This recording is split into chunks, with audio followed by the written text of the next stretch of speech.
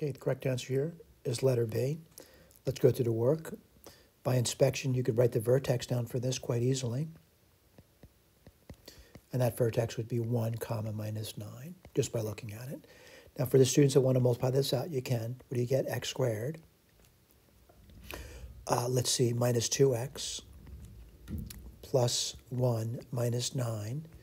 You get y equals x squared minus 2x, let's see, minus 8.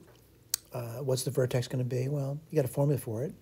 So the opposite of the coefficient linear term, which is going to be 2, over twice the coefficient on the quadratic term, which is 1, so it's going to be 2 here, comma. Well, this is going to be 1, and plug it in. What do you get? Well, let's see. Doesn't matter where you plug it in, here, here, or here, you're going to get minus 9. That's the vertex. Thank you.